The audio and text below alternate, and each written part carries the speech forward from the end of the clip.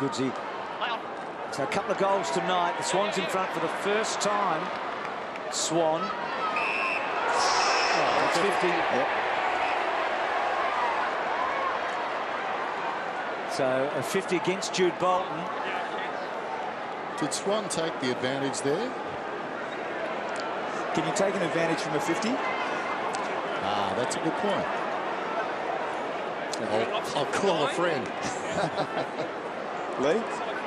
I don't think you can, but I must admit I wouldn't swear to that. I don't think you can take it. So it's another 50 here. I think it's a double 50. Can I go back and say I don't know? I just don't know.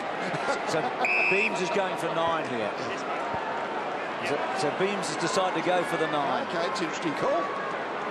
It's a big penalty from half-back, isn't it? For Bolton holding him up on the mark. So he gets so close and kicks it so well, and Collingwood get a good break. That's a lovely finish, a telling blow. Now, did he ask where the actual free kick would have otherwise been? Because he obviously wouldn't have gained much if he'd taken the whole 50, I don't think.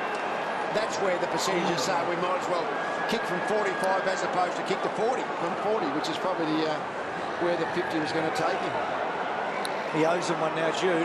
Yeah. His foot hit the line and hold it. Just had the momentum there. That's a real sapper. Worked so hard to get in front. More than a kick in front. Changes the complexion of things a lot, doesn't it? You're down and suddenly you're up by a goal and a bit. Just to review it, see if he touched the line or not. Well, that's 9 for sure.